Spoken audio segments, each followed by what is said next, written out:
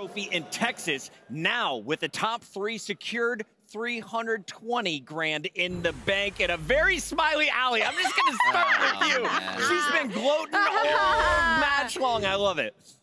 This is great. This is a banger. Listen, they got outslayed. This is something Toronto Ultra always does. They get outslayed and they still pull out the W's, and some of these respawns just out of hard work, out of that teamwork. And Charlie Hicksey, I mean, he in fact did slam Simp to Beezy. Now we of course have our predictions that don't matter, but we take them.